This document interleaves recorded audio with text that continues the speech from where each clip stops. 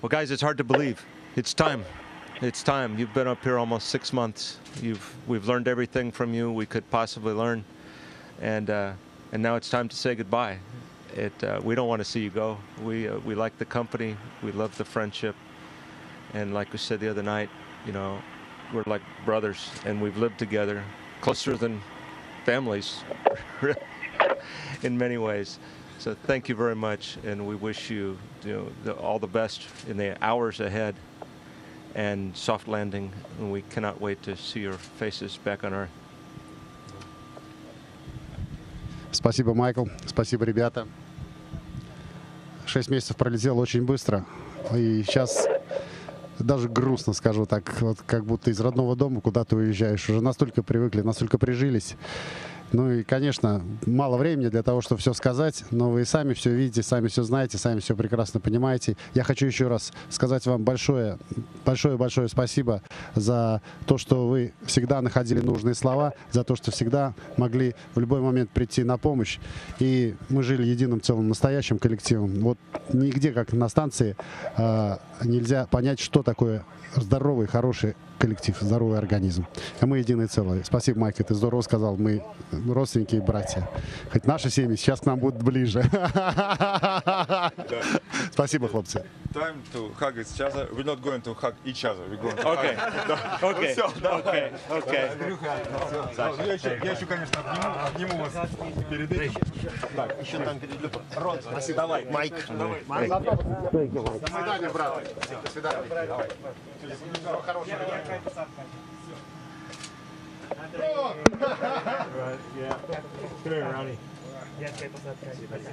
Okay.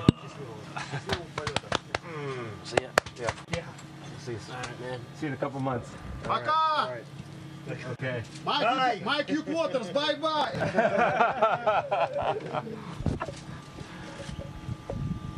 Okay. Head to the hatches. Андрей.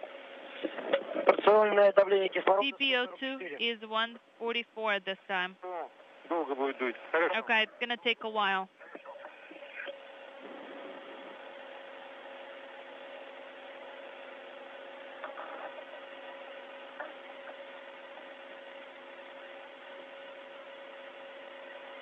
And Houston Station, Mike on one. Приступаем к проверке герметичности переходных люков. Okay, now proceed to the leak check for the transfer hatches. Departure farewells here in the lab. That tape came down successfully. Yes, it did, and we really appreciated it, and it was very, very nice. Okay, great. We'll put that tape in the reuse bag then. Okay, sounds good.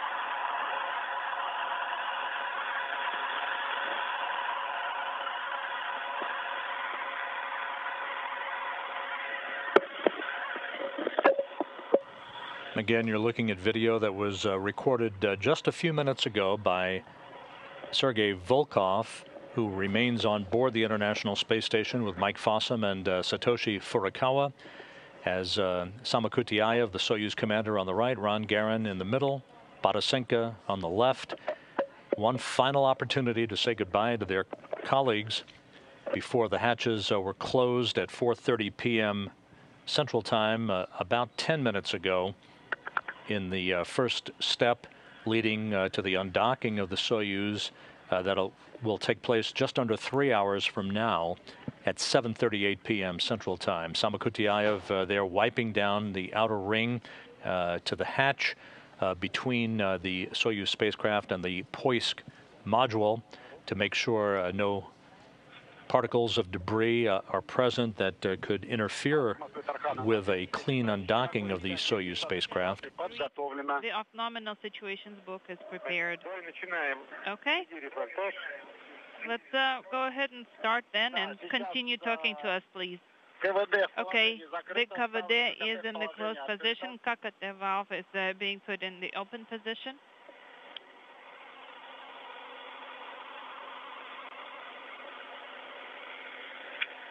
Install the KKD to the open position. The KVD is closed. Moving, translating to the SA.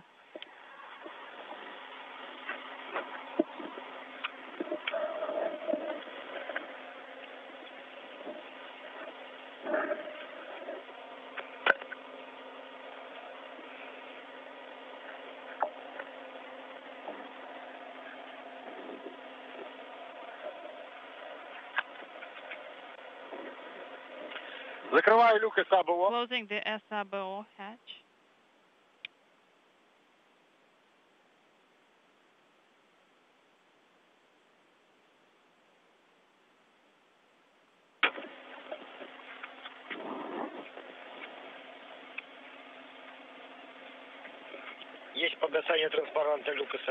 The SABO hatch open indicator is off.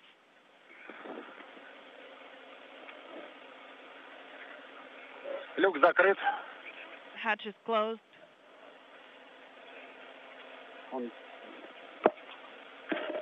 Скафандр. Андрей, запиши давление БО. Andrey, please write down the bow pressure.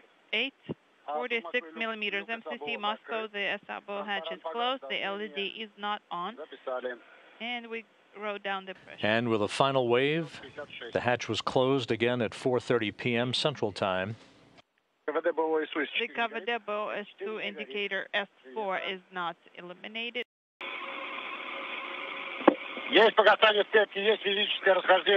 And we have at 38:15 physical separation. Undocking confirmed at 7:38 p.m. Central Time. Very good flight. And watching the bracket.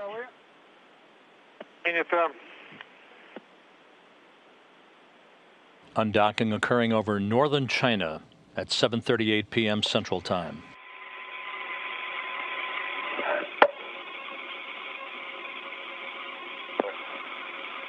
Honey, space station, you look great backing away, guys. It's been great sharing space with you. Safe journey and soft landing, my friends. Godspeed from the International Space Station.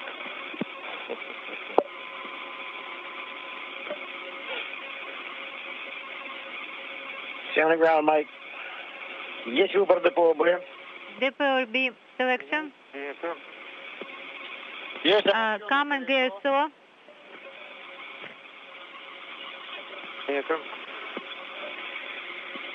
Waiting for the next ДПО.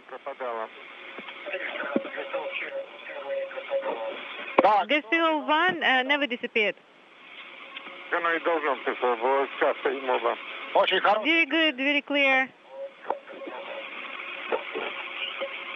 Final farewell words from Space Station Commander Mike Fossum, wishing the crew on board the Soyuz TMA-21 a soft landing and Godspeed. To the ground. Yes, that's the ground. The Earth. 1 minute away from a separation burn that will be initiated by Soyuz Commander Alexander Samokutyaev to increase the opening rate from the International Space Station.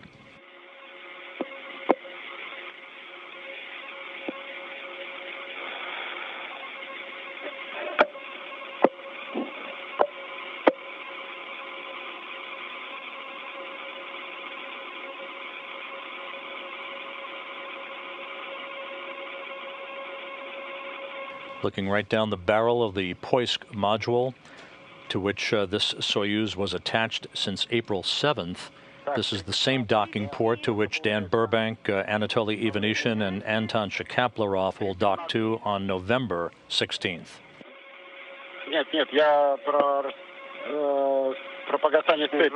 Since the indicator turned off,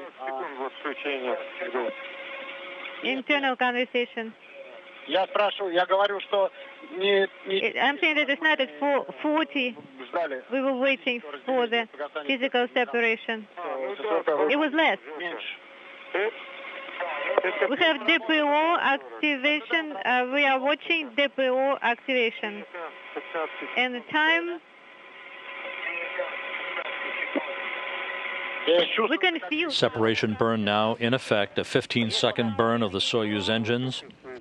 This increases the opening rate to the point at which the deorbit burn will be conducted at 10:05 p.m. Central Time tonight, as the Soyuz will move to a distance of 12 kilometers away from the International Space Station. With the undocking of this vehicle, Expedition 29 has now officially begun under the command of Mike Fossum, along with Sergei Volkov and Satoshi Furukawa. По вашей команде выдадим ОДР.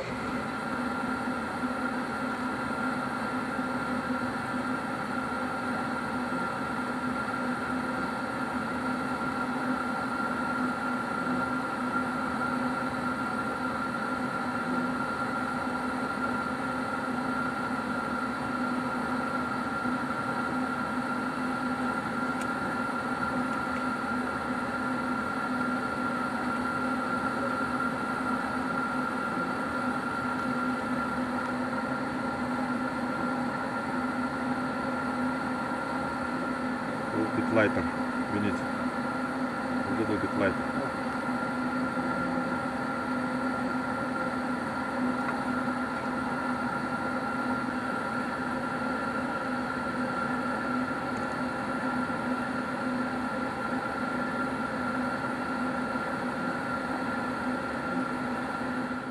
And you can see in this view as it darts back and forth amongst the clouds over the Pacific Ocean, you can see the Soyuz TMA-21 spacecraft as it continues an opening rate from the International Space Station, eventually to be at a position some 12 kilometers away from the station for the deorbit burn that is scheduled 2 hours, 4 minutes from now.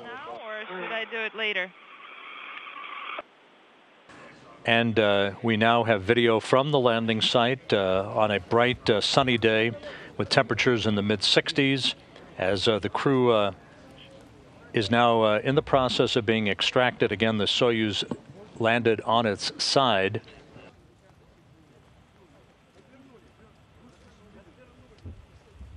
That should be the commander of the Soyuz, Alexander Samokutyaev. Yes, indeed it is. Being helped out by his flight surgeon and other support personnel from RSC Energia.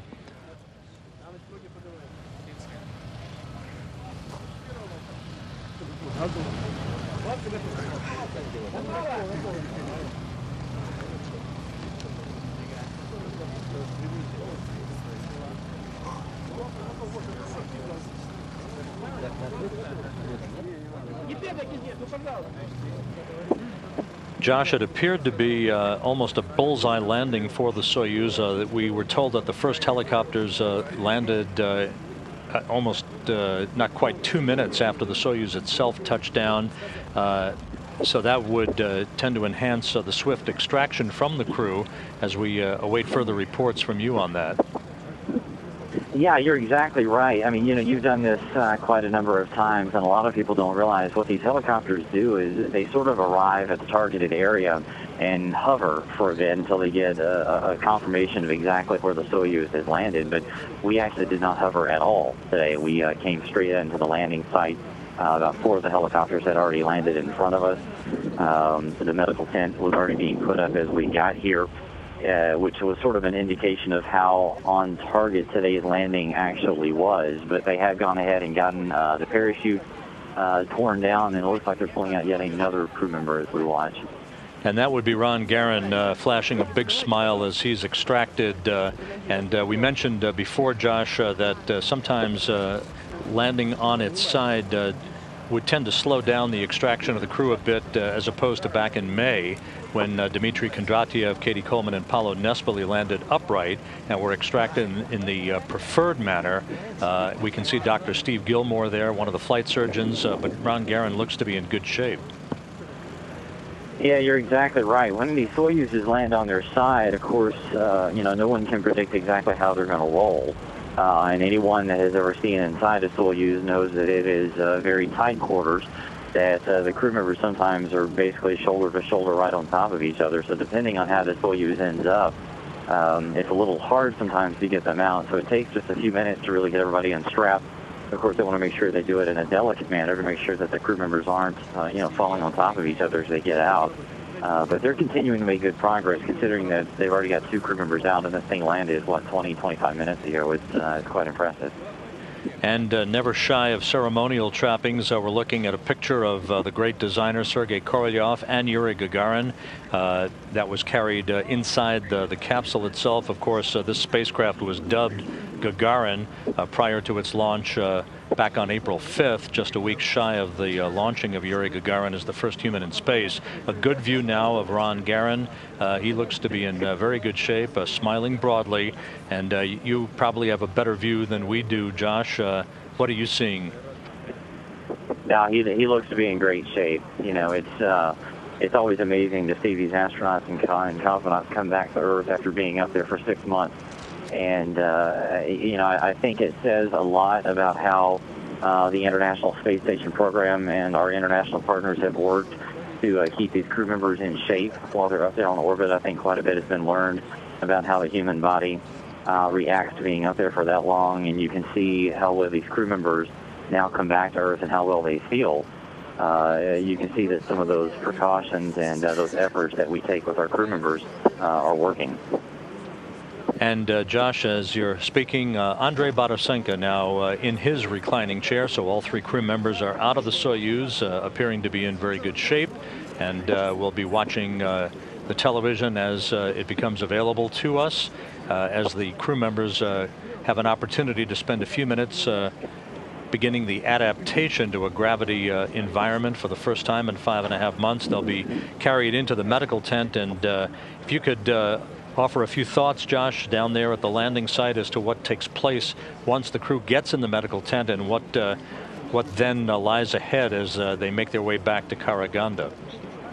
Yeah, I'm actually glad you mentioned it, because typically this medical tent is set up about 100 yards away. Today, this medical tent is no more than probably 30 yards away from where the Soyuz landed, so it's not going to be a very long trip, as these crew members probably within the next few minutes will be lifted up in their chairs and moved over to the medical tent. That is where the flight doctors will do sort of an eyeball exam of exactly how the crew members are doing to make sure that they're feeling okay. And then they will go through the process of taking off their launch and entry suits, which takes a few minutes. They'll put on some more comfortable clothes, and then they will each go to their individual helicopters. They're sitting just a few yards away.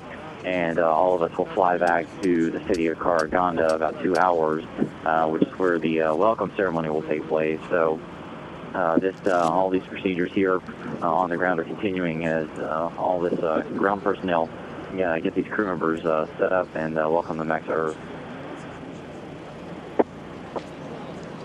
Well, it was a textbook evening in terms of all of the activities, the crews saying farewell to one another up on orbit, the undocking of this Soyuz spacecraft several hours ago, and of course the deorbit burn and all the activities associated with the module separation, the deployment of the parachutes.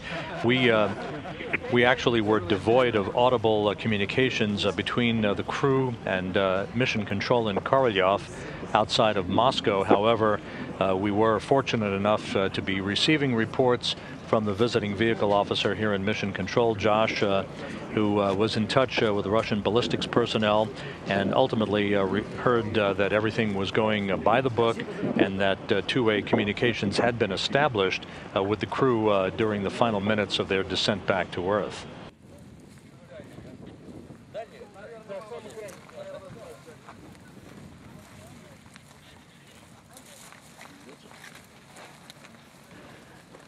And let's go back to Josh Byerly at the landing site.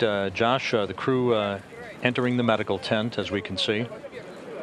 Oh, yeah, they're, you know, like we talked about, they've gotten aware this is just a very systematic process, so they've already moved them in there, and as you talked about, they'll start getting more comfortable. This medical tent really is quite closer today than it typically is, so it wasn't a very far walk for them to go over there, but Joel Montalbano, who is our director of operations over here in Russia, is moving over toward the capsule. As I'm watching him, he has a long list of inventory items that he's going to retrieve. We're now seeing replays of the Soyuz landing.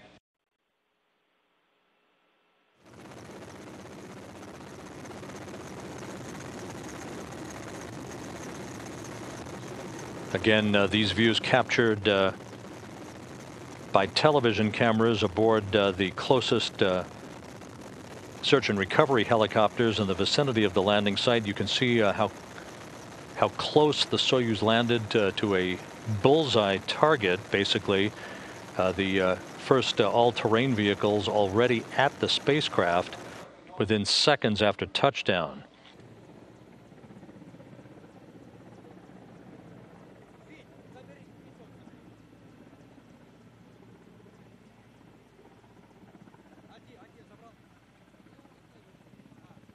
One of the spacecraft technicians from RSC Energia wiping down the hatch at the very top of the Soyuz spacecraft prior to the time that it was opened to begin the extraction process, the Soyuz having landed on its side.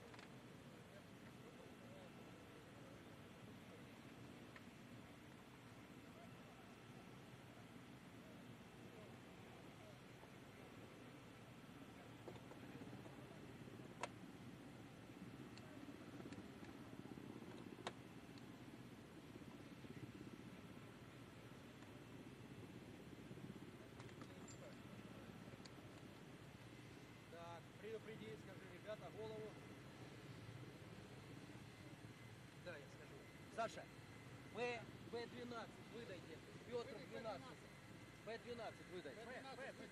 Извини, Петр 12. И сейчас вас чуть-чуть кантанем, Саш. Да, и сейчас это. Народа навалились, держи. Давай книжки, что там у тебя? Again, you're watching a replay of the initial opening of the hatch that took place a short time ago as the search and recovery teams and RSC Energia technicians began the process of extracting the crew from the descent module of the Soyuz TMA-21 spacecraft. You can see peering inside the hatchway how cramped the quarters are. However, the Soyuz landed uneventfully.